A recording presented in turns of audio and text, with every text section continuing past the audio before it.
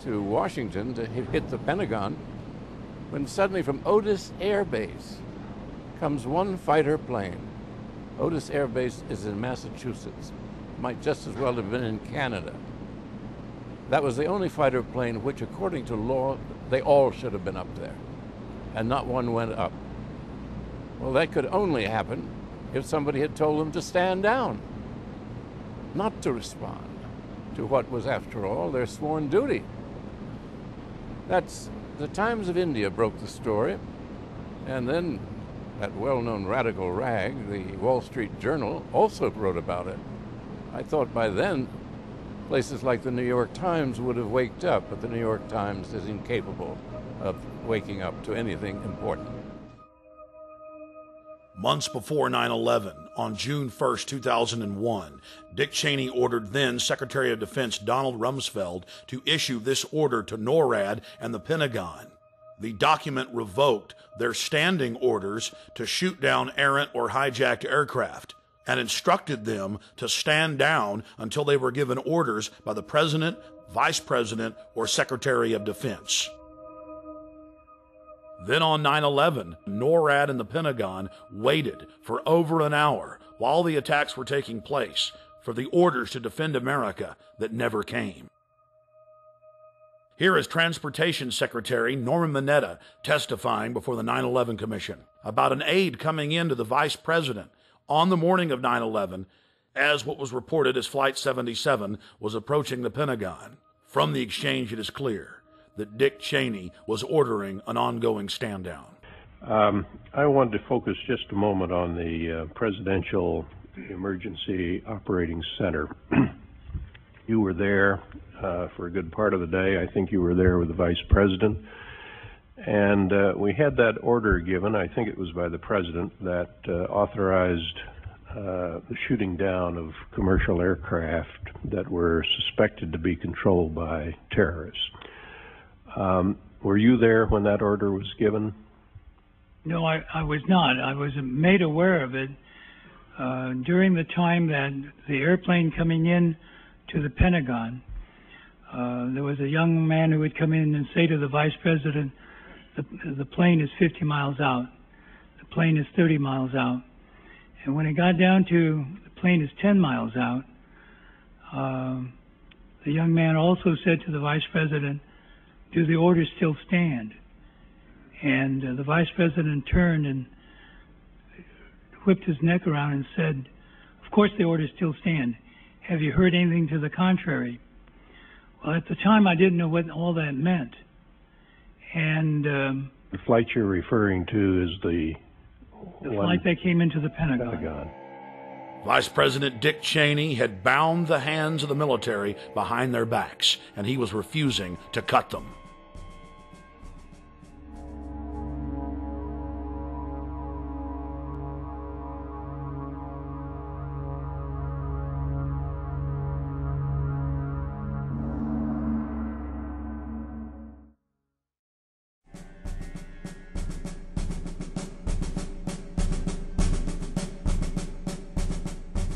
On the 5th anniversary of the September 11th coup against America, thousands of citizens took to the streets of New York to expose the cover-up.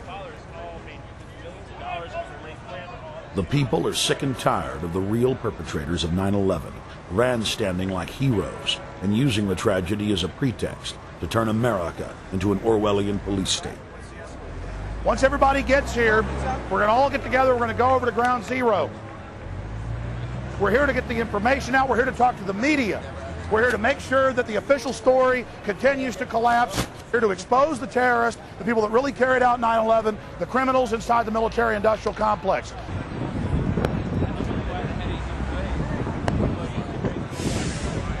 The vast majority of New York firefighters and police that we spoke with, off the record, said they knew that 9/11 was an inside job.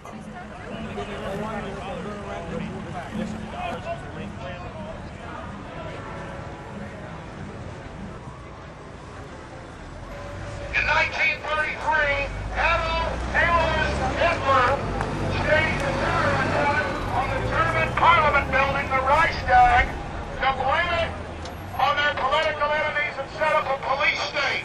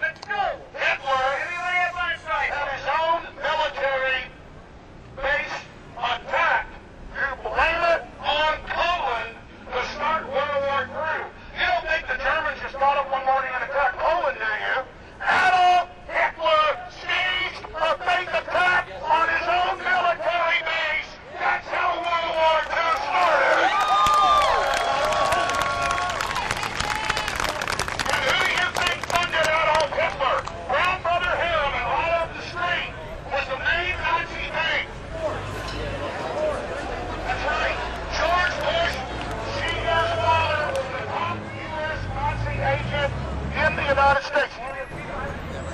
9/11 is an inside job.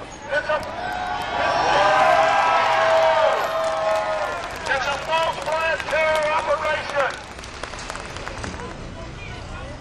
9/11 was an inside job. 9/11 was an inside job. 9/11 was an inside job. 9/11 was an inside job.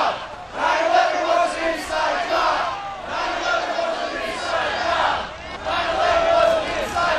9/11 was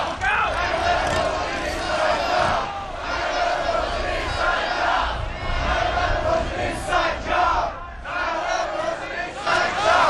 9/11 was an inside job. 9/11 was an inside job. 9/11 was an inside job. 9/11 was an inside job. 9/11 was an inside job. 9/11 was an inside job. 9/11 was an inside job.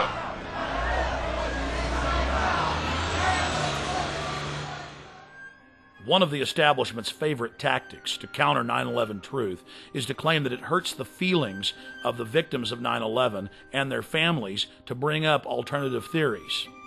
Bill Doyle is the head of the Coalition of 9/11 Families, the largest 9/11 victims organization.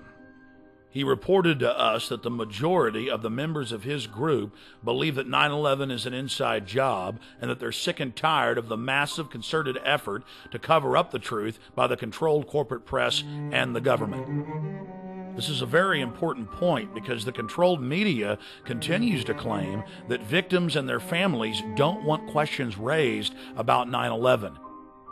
Every single 9/11 group we've talked to wants the investigation reopened and believes that there is a cover-up at the bare minimum. Bill Christensen was formerly the head of the CIA's Department of Foreign Threat Assessment. He has said that all the evidence points towards a total inside job. Former CIA clandestine case officer Robert Steele has gone on record saying there's enough evidence to indict Dick Cheney for involvement in 9/11. In early June of 2006, we traveled to Chicago to meet with fellow 9/11 truth seekers and expose the official story as a fraud. You cannot hide the truth. You will not hide the truth. It's coming out. Your crimes are coming out. Ladies and gentlemen, 9/11 is an inside job. It's a self-inflicted wound. It's a government false flag terror operation. Research it. More people are waking up every single day. More people realize what the stakes are. They love their families, and they understand that the government is carrying out terrorist attacks as a pretext to re-engineer America into a police state. Why? To capture us to be their political slaves, to use us as an engine of global empire, to invade the planet. While in Chicago, we had a chance to again speak with former MI5 agent Andy Michon.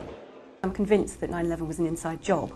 And there are a number of compelling reasons why I think it was an inside job. Primarily the collapse of the Twin Towers, which look to me to be controlled demolitions. Also the collapse of Building 7, the World Trade Center complex. Also the fact that the air defences were stood down that day, who benefited from the attacks, of course. So there were a lot of put options put on the airlines that suffered during those attacks. It's a whole range of different evidence that adds up to something very, very suspicious about 9/11. I feel passionately that we need to expose the government